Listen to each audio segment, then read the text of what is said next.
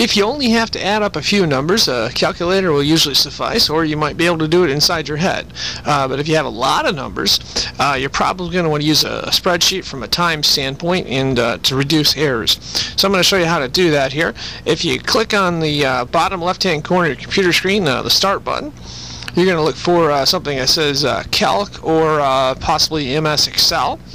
Basically, you're looking to open a spreadsheet. Now, if you don't see the spreadsheet in the immediate programs, what you're going to want to do is go to All Programs right here, and I've highlighted that. And then what you're going to look for is like Open Office and Office Calc, or alternatively, you look for MS Office or Microsoft Office and MS Excel. And that program should be in there. Now that you have your spreadsheet open, you're going to want to go ahead and type all those numbers in. So we've typed all those numbers in here, and we've got a column here that says total.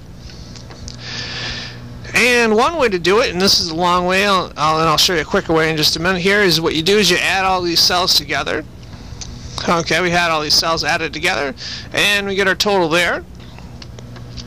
And you simply type this cell plus that cell, yada yada yada. You got them all added together.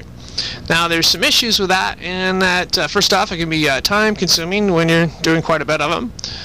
Secondly, it's possible to make mistakes. Let's say you forget to type in cell B5 or B6.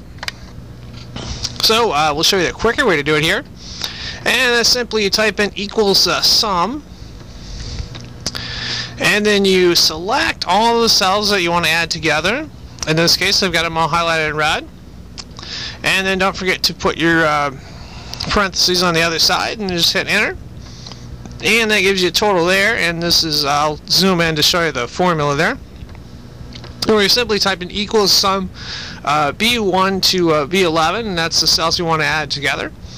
And that's the quickest way to simply add up a bunch of numbers in a spreadsheet. The nice thing about this one is you can let's say you wanted to take out a few numbers, you can quickly take those out, and it will give you an updated total. Hopefully this tutorial was of help to you. Thank you for watching.